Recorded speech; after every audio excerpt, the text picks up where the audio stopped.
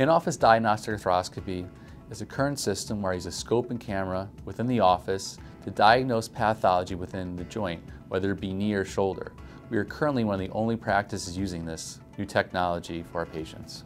In-office diagnostic arthroscopy involves you coming to the office, the skin over the joint area, whether it be knee or shoulder, is numbed, then this camera scope is placed into the knee. At that point, we look at your diagnosis through a 4K video camera where you share in the experience and have a better understanding of the diagnosis.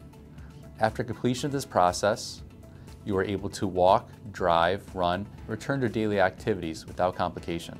The benefits again of this system are that you may possibly be able to have a diagnosis in the office that day based on your insurance. For the most part, it's a quicker turnaround than an MRI, again saving you 2 to 3 weeks from diagnosis to treatment. The process itself is quicker, lasting somewhere between 5 and 15 minutes, whereas the general MRI takes 45 minutes.